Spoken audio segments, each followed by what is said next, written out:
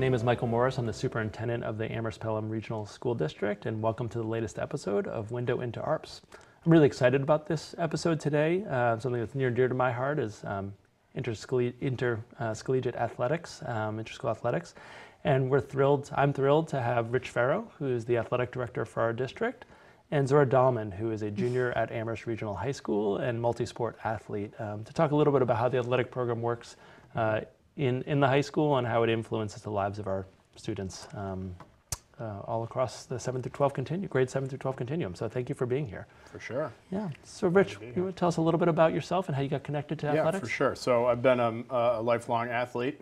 I went to Amherst Regional High School, played 3 sports the whole time I was there, and continued my athletic career in college. I played lacrosse at Union College in Schenectady, New York.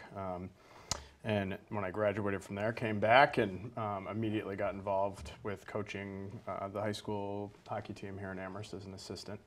And then after a couple of years, realized that teaching was something I'd be interested in and got involved with teaching and was lucky enough to get a position at the middle school where I coached the high school hockey team for 6 or 7 seasons, and then got involved in administration. And so from there, did a little stint as the dean of students at the middle school and was lucky enough to get up to the high school in this role, which I've been doing for the past 7 years. But I continue to participate as much as I can in athletics and coach at the younger ages and work with all of our student athletes and coaches and teams. Yeah, it's great. Thank you, Rich. Mm-hmm. And Zora, could you tell us a little bit about yourself? Yeah, so I've lived in Amherst most of my life, and I just remember, like, little, I was always moving. I hated sitting still. So I think that's when my parents were like, okay, we're going to put her in sports. So 7th grade, I started, and I played field hockey and lacrosse at Amherst Middle School, and I fell in love with both of them, especially field hockey. That, like, clicked right away. And then, yeah, I continued playing through my freshman and sophomore year field hockey, and I did club field hockey, and then this year I started Nordic skiing too, because I always had the winter off and I didn't like that, so I was like, okay, we'll try something new. And that's been really great.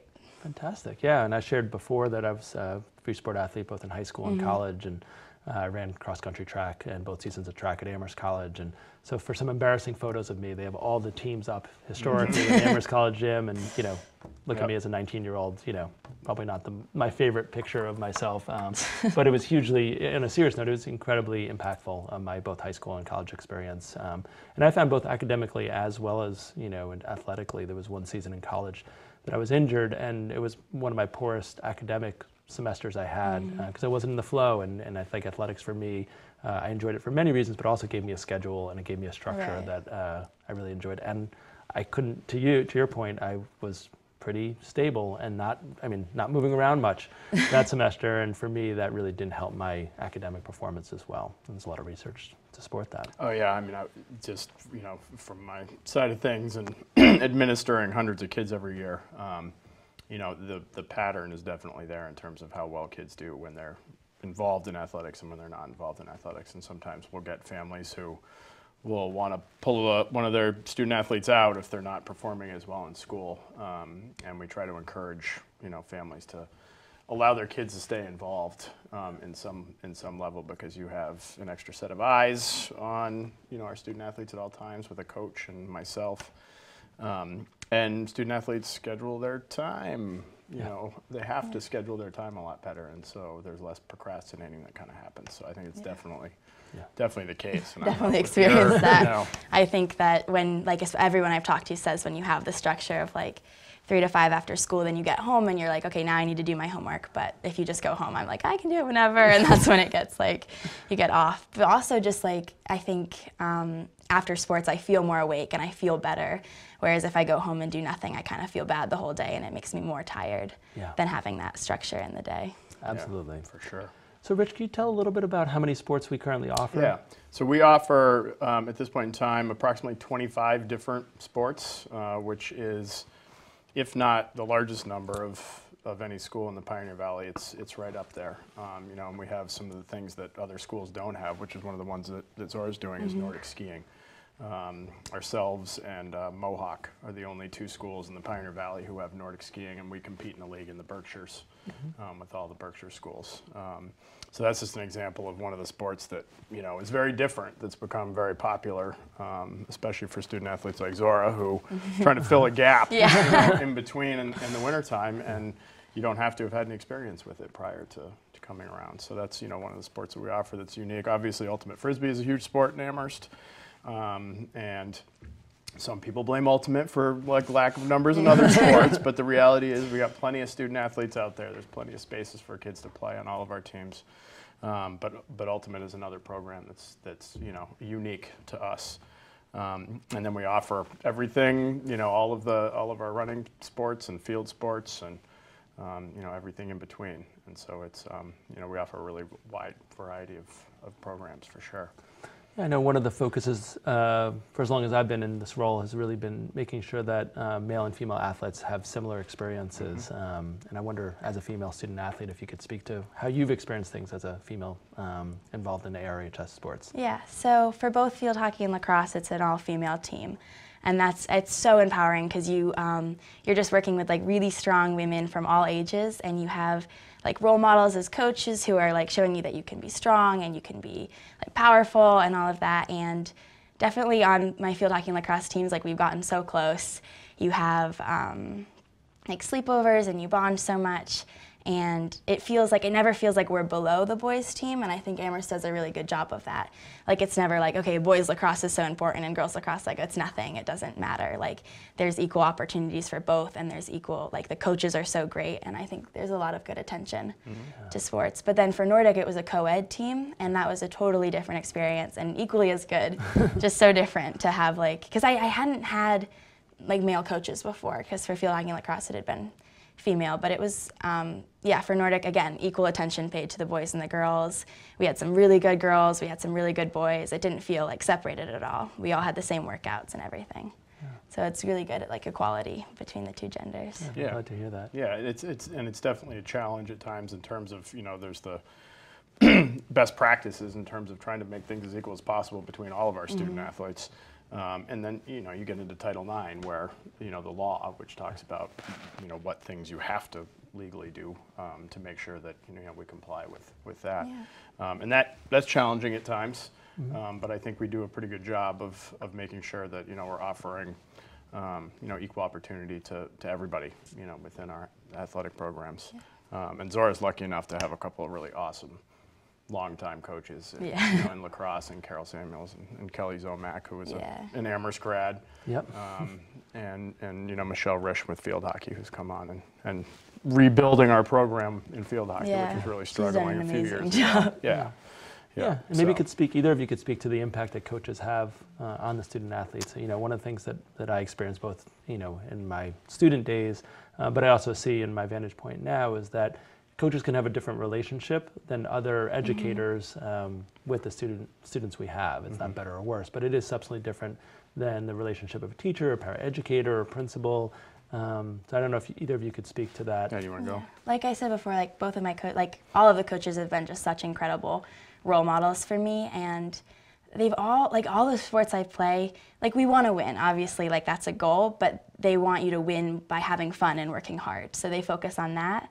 And that's been really good, because I think that's just a good like lesson to know. Like if you work hard and you enjoy it, then you're gonna like start getting the results that you want. It's not like if you don't win, then we suck. Like that's bad. Right. So they've been really good at building people up and making people feel included. And especially, like you said, the Nordic team, like a unique sport that we have at Amherst. Like I had never been on skis before. Oh, wow. And I was able to join the team this year, and they were so welcoming and so supportive, and it didn't feel awkward at all. So. Yeah. And that's a sport that you're going to be able to do forever. Yeah. You know, it's like the lacrosse and the field hockey, you know, once the knees and things like that start to head in that direction, which I'm sure Mr. Morris has also experienced some, you know, those things become hard to do, but something like Nordic skiing that's something you're going to be able to do forever. Yeah. You know? And I loved it. It was so much fun. Yeah. I started skiing, you know, 10 years ago, you know, cross country skiing, and I was like, why wasn't I doing this when I was younger? Such great exercise too. Yeah, it definitely is. But in terms of the coaching, you know, I think all of us, having been athletes, it's like you go through and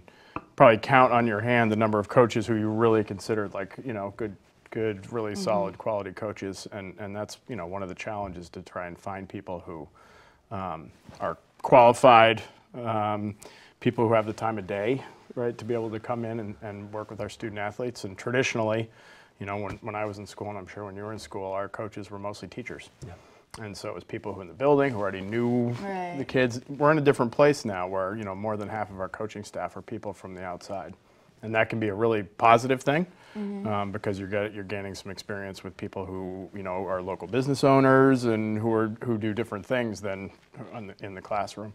But it can also be challenging just in terms of getting new coaches up to speed who might know a sport really well, but don't necessarily, you know, haven't worked with kids at this age group and in a school setting and following all that kind of stuff. But the main thing that, you know, I talk about is with coaches is trying to build those relationships and work with their student athletes and to kind of pull the positive things out of them as much as possible. And so, yeah, I think, you know, the impact of coaches on student athletes is huge. And I have a lot of coaches who also try and, you know, who are educators professionally, but just in general, I think anybody who gets involved with coaching does it because they like working with kids.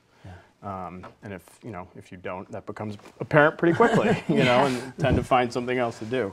But I would say, you know, some of the most influential people in my experience and, you know, in my life were the coaches that I had. And I think it's something that we need to take advantage of within the, you know, school setting, is using those folks to help us. And we have a lot of coaches who go above and beyond in many different ways. Jim Matusko, who's just done with his, you know, 35 years of coaching basketball in Amherst, 20 plus, you know, at Amherst High School.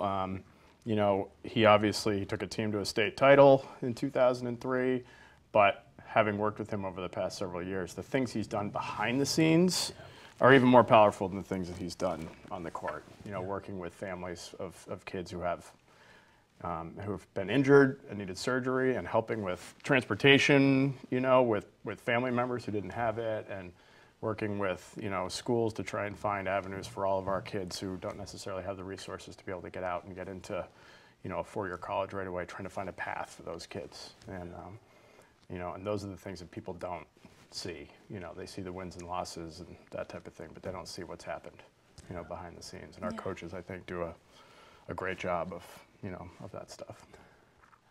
Off the top of your head, what would you guess, you know, how many students, student athletes, or how many high school students participate in inter-school athletics? I think some people might perceive, oh, it's a pretty small number. They hear Nordic and they might think it's 4 or 5 students, which I know is quite the opposite. But do you have any sense of that? Yeah, so we have, you know, we have our 9 through 12 programs. We're kind of unique in Amherst in that we offer a lot of middle school opportunities as well, which most schools in the area, at least the bigger schools, don't offer middle school at all.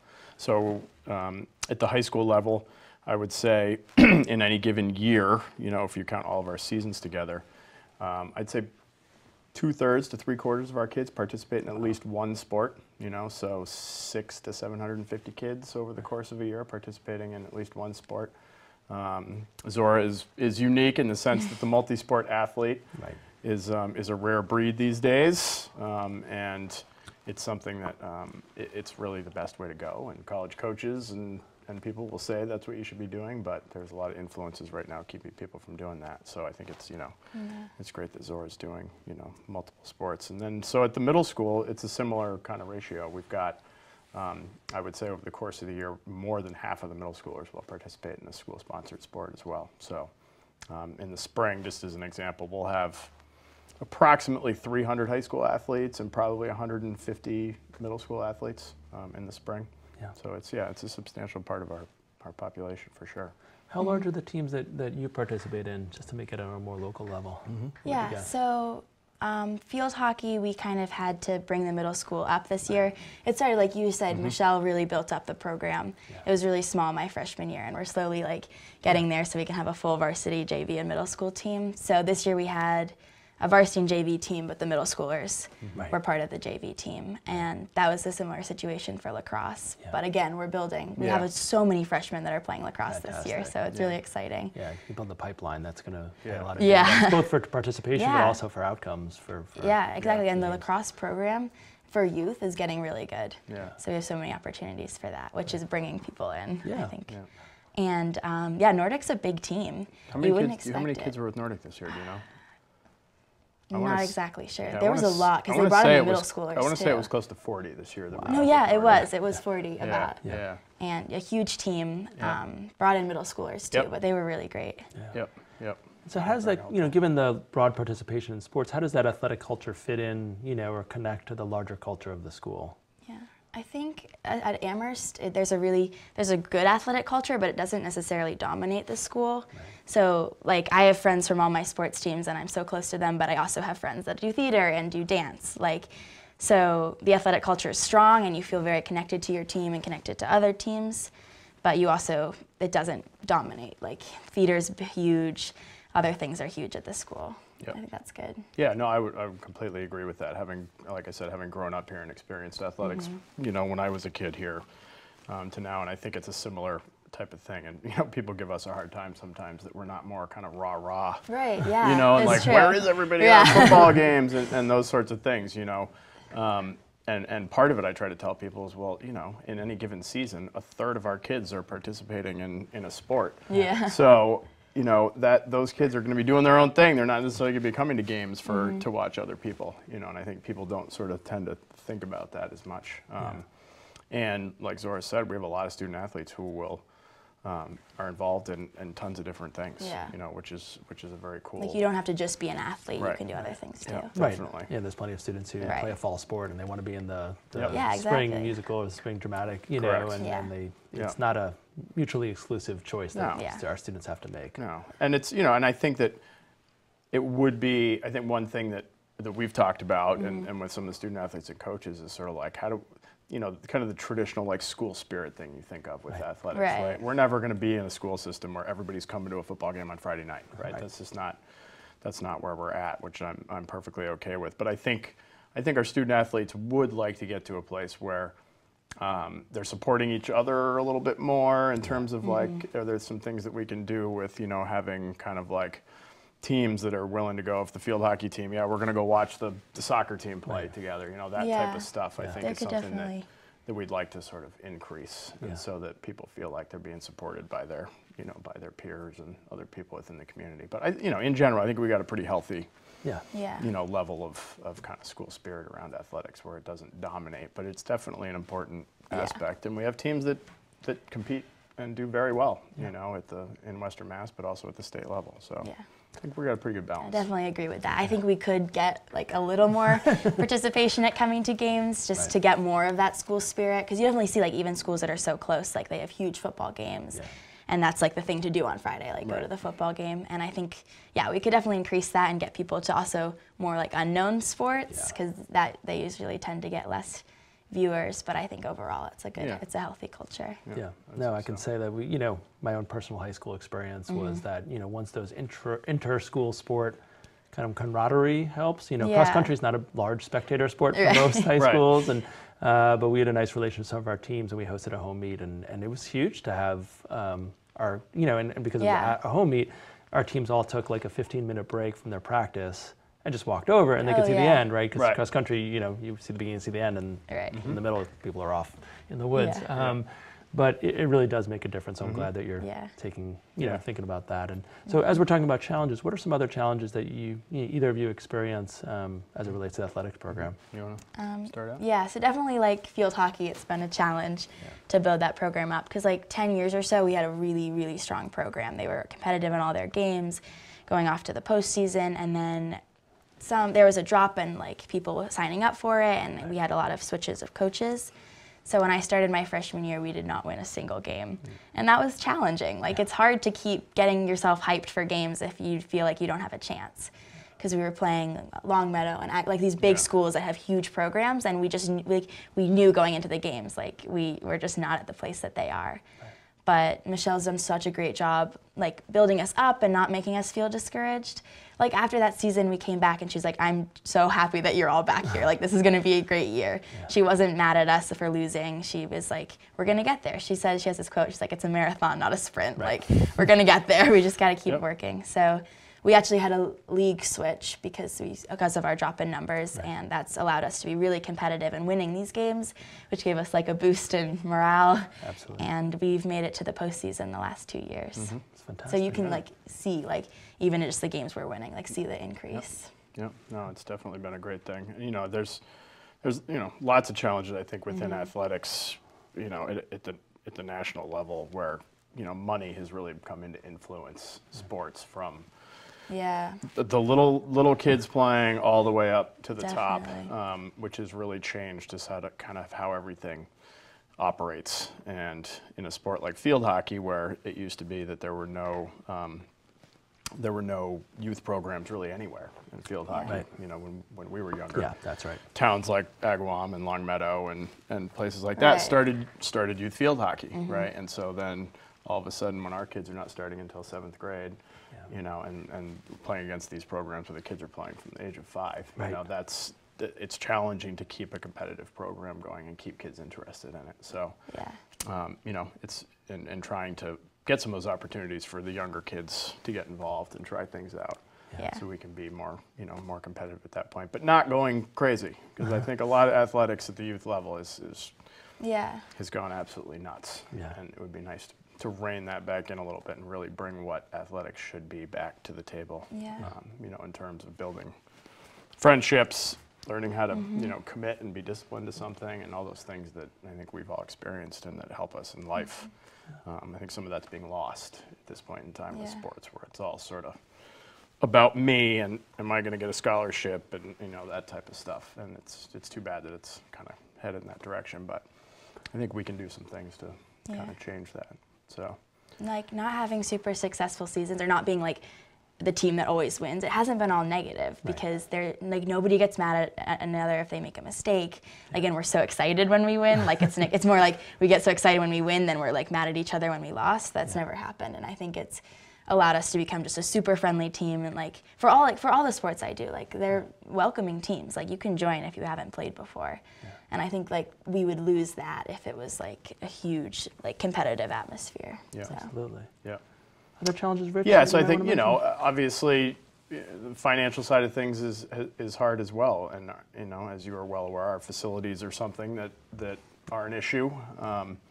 And our new gymnasium is fantastic, and that's really brought a nice new atmosphere to the sports that use that, basketball and volleyball and whatnot, in our PE classes. But our outdoor, you know, our fields and facilities, you know, we're in the middle of this larger sort of long-term project, looking at our fields and what we can do about them. And but that's a huge challenge, especially being in New England, where the weather fluctuates so much. And, you know, one year we might have no rain for 5 months, and our fields are like concrete.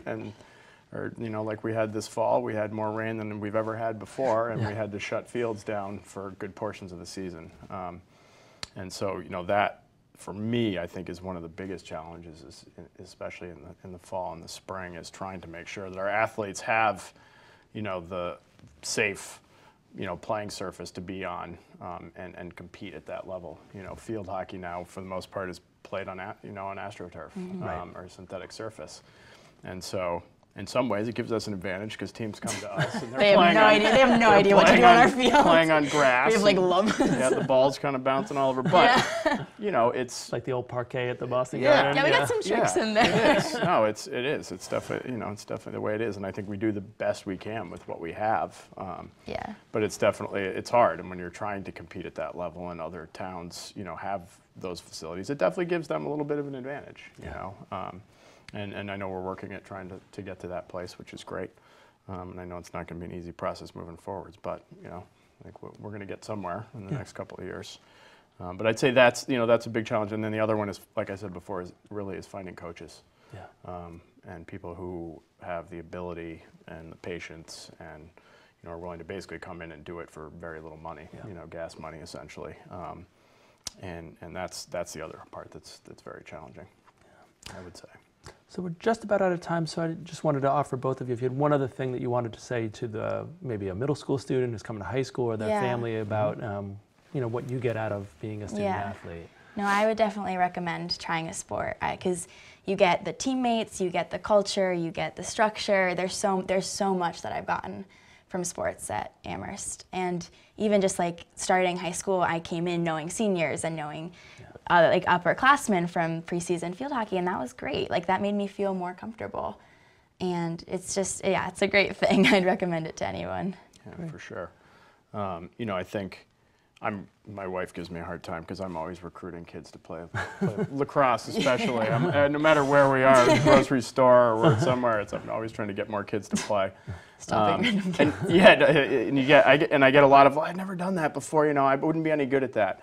And I think that's the thing is it's like, I can't tell you how many kids and people I went to school with and I've seen over the years who tried something new when they got to middle school or even into high school, and some of those kids are the ones who were the most successful in that sport and went on to play at the college level. Yeah. And so you just never know what you're going to be good at. And so to come out and try it, and nobody's going to give you a hard time for coming out and trying something if you're not good at it right away. Mm-hmm. And I think a lot of kids coming into middle school sort of feel like, I've never done that before. Yeah. I don't want to take that chance. And I just want to encourage every kid in Amherst and Pelham, Liberty, and Shutesbury who are coming into the middle school and into the high school. Like, we've got something for you to try, whether it's on a field or on a court or on the snow or whatever it happens to be. We have something for everybody. So I just want to get as many people out exercising as possible. Fantastic. And finally, Rich, just if someone's watching this and they say, oh, I would love to coach, how do I find out about that? Or, how do I find out about the programs? What's the best way for someone in the community to get in touch with you? I think the best thing to do is to reach out to me directly by either calling the main office of the high school and getting a hold of me that way, sending an email. You can go through Human Resources and they will direct things to me. Right. But definitely, I receive a lot of emails from people saying, hey, I'm interested in coaching and that sort of thing. And I can guarantee you when I see somebody who's interested in coaching, I'm going to get back in touch with you very quickly because we always need folks. So that's Ferro, Ferror, at ARPS.org. You got it, definitely. Fantastic. Yep. Well, Zora, Rich, thank you so much for sharing with the community. Thank you. It's a very successful, and I mean successful not just wins, losses, but successful in terms of life experiences of our students, our athletics program. And to the viewers, thank you so much for viewing another episode. We'll be back soon with more from the Amherst Regional Public Schools. Thank you.